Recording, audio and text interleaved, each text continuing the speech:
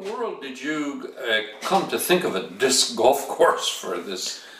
It wasn't my idea. Innova Disc have been coming to Chester State Park and coming to our agency requesting to put in a course here for over 10 years now. Rock Hill is kind of the mecca for this sport. This is where they hold the national championships every year, and they really have a large user base within 30 miles of the park. What was there about Chester that, other than its location close to Charlotte, or Rock Hill, that appealed to these folks? Well, you had the park itself, the lake, the layout with the picnic tables, the picnic areas, the playgrounds, your boathouse, your nature trails. Everything's already here for a good day outside. It just makes a nice, beautiful place you could play disc golf as well. And we had the room that we could incorporate into the park.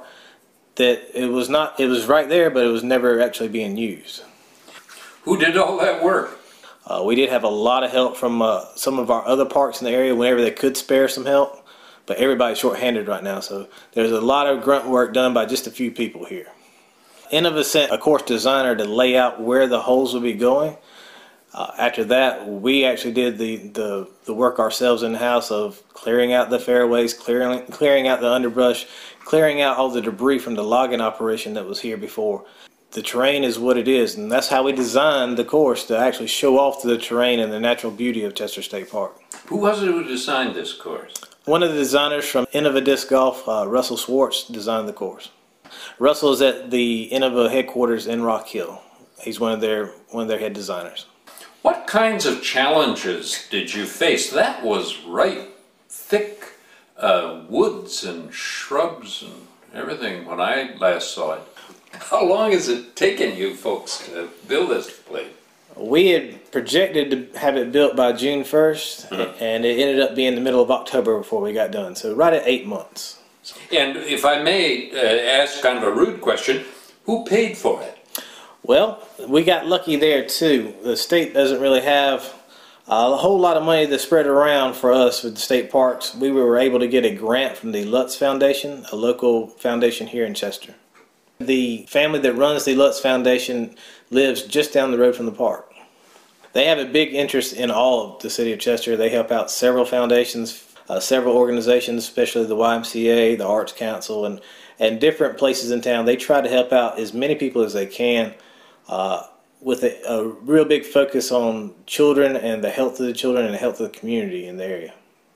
Didn't you say that you actually have 2 courses over there? Is that right, or I'm mistaken? Yes, our facility has an 18-hole course and a 9-hole course. The 9-hole course is what we call the short course.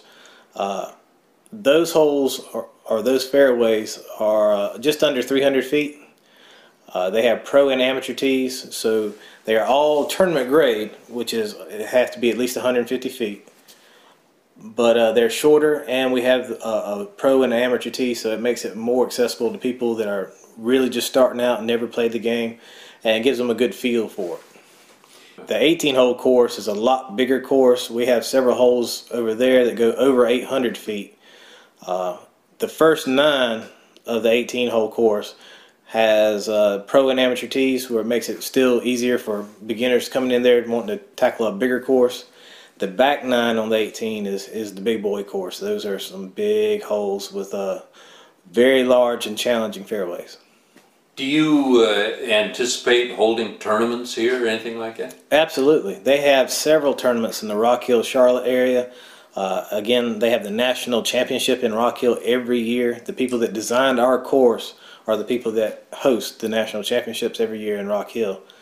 They also have the World Championship every so often in the Charlotte and Rock Hill area, if I'm not mistaken.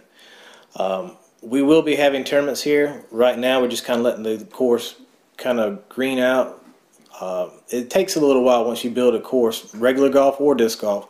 It takes a little while for it to really season in. But we hope to be hosting tournaments here within the next year or 2. You mentioned that there's no fee to play this course other than the entrance fee to the park, of course. And that's right, isn't it? That's correct. Do people need to make a reservation, have a tee time and all of that? No, sir. We don't do anything like that. You pay your $2 at the gate to come into the park, and you can go picnic, you can go fish, you can go play on the playground, you can hike on the trail, or you go play disc golf. Or you can even come camp. Yes, sir. We have the campground, and we'd be more than happy to have people come there too. Well, thank you, Park Manager Wells. I certainly appreciate your time on this rainy day. Yes, sir.